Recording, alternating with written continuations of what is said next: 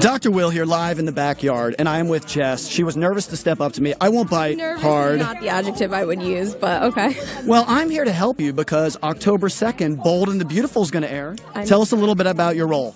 I don't know how much I'm allowed to tell you guys, but I will tell you it's October 2nd. There's definitely some Big Brother, like, comical situations that go down, so you should definitely watch it. I've filmed 2 episodes before, and... 2 episodes of Bold and Beautiful already. 2 episodes so far, and they're having me come back, so it's been an incredible experience, and I really love the entire cast, and you guys should tune in.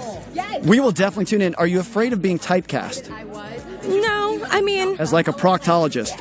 Probably, yes. Absolutely. Yeah. I mean, it's organic. There's Big Brother hijinks. It makes sense. I can't believe you're willing to stand this close to me. You never know what I could do. Know, I am worried. I am worried. I wore 3 pairs of underwear just in case. Let me find out. But, you know, the thing is, I come from a long line of people who like butt poking, so I'm cool with it, you know? We get kinky at the Kirby household. Same. But on a very serious note, your man won America's Favorite Player tonight. Man, it was so satisfying. You know, I knew that if we didn't, we have the same kind of fan base, and they're incredible human beings, and I asked them to unite the vote and get behind Cody, and even some people who didn't love Cody still were like, okay, if that's what you're asking for. They did it for us. We pulled out a win. Thank you so much. I'm ecstatic. They really did come through for you. Were you worried about splitting the vote? You thought you were going to get a lot of votes, he was going to get a lot of votes. Next thing you know, Kevin just wanders in and wins it. Kevin's an incredible human being. He's so polite. He's so nice. He's very likable. He's very funny. I knew that if we didn't unite the votes, that we would lose to Kevin. And as much as I love Kevin, I do love Cody more, so I had to root for him.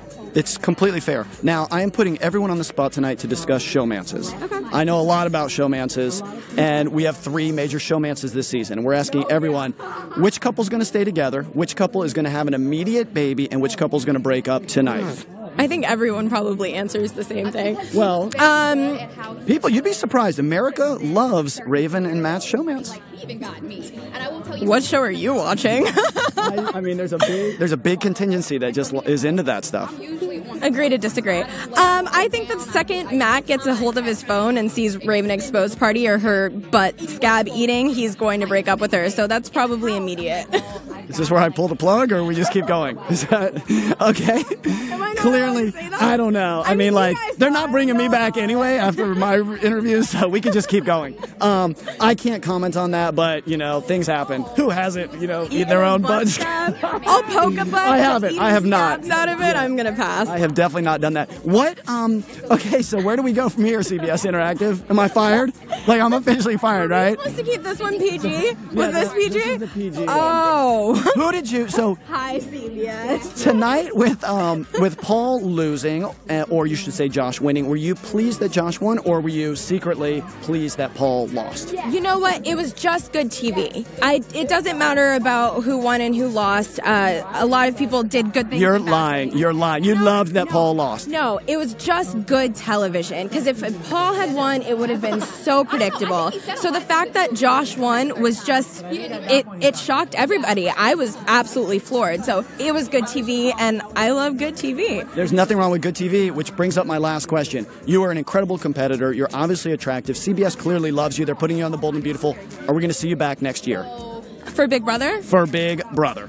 You know, if CBS calls and asks, we'll definitely talk about it. There, that sounds affirmative to me. It was a diplomatic response. Very nice to see you. I'm going to let you walk that way while I protect my butt cheeks this way. And we're going to watch Bold and Beautiful October 2nd. When's the next one air? We don't know yet. I can't remember the date. Okay. It's on my Twitter. On her Twitter. Go to her. What is your Twitter? The Jessica Graf. Not to be confused with the other ones. Yeah. Well, Jessica Graf is very upset that she keeps getting fans like DMing her and tweeting her. She's not happy. So shout out to that girl. Yeah. I'm sure she's doing great. Maybe she wants to go on next year, you know, on Big Brother. I don't think so. No.